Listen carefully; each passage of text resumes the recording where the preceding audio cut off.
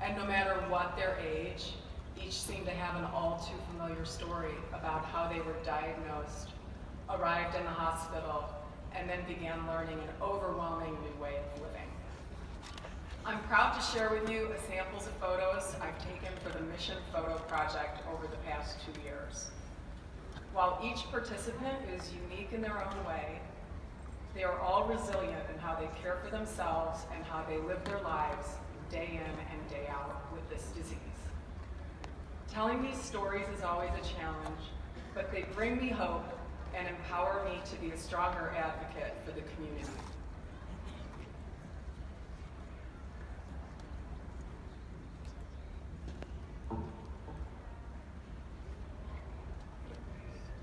Luna Marie Luz Randall, just 7 years old, was diagnosed in January of this year. Rufus, the bear with type 1 diabetes, has helped her and her family over the past several months overcome some pretty rough moments. Luna is a bright star, and she truly lit up my heart when I met her. As her mother so eloquently shared with us, Luna's positive spirit helps the entire family manage this disease. And when Luna was asked about living with diabetes, her hopeful response was that one day she would wake up and be free of T1D. And that would make her the happiest she's ever been. Luna, tonight's event will get us one step closer to your dream. Luna and her mom are with us tonight. Thank you for sharing your story and inspiring all of us. Please give them a round of applause.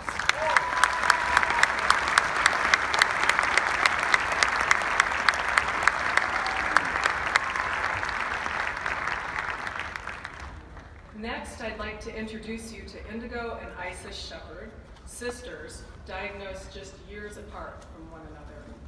Their father was diagnosed with type 1 diabetes almost 30 years ago. He recalls a time when blood draws were extremely painful and glucose monitors were large and cumbersome.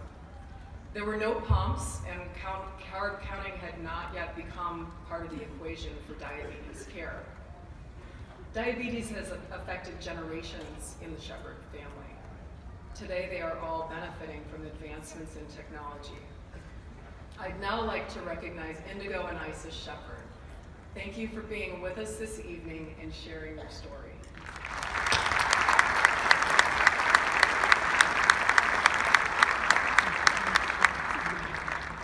These are just 3 of the 40 outstanding participants I had the great honor to meet through this project over the past 2 years.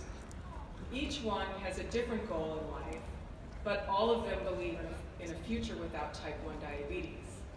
And that's why we're here tonight, to show them that we will stand by them during their weakest moments, encourage them in their brightest days, and share in their dreams. We've come so far with advancements like the artificial pancreas, and we must keep this momentum going. I'd now like to ask all of the photo project participants who are with us this evening to please stand and be recognized.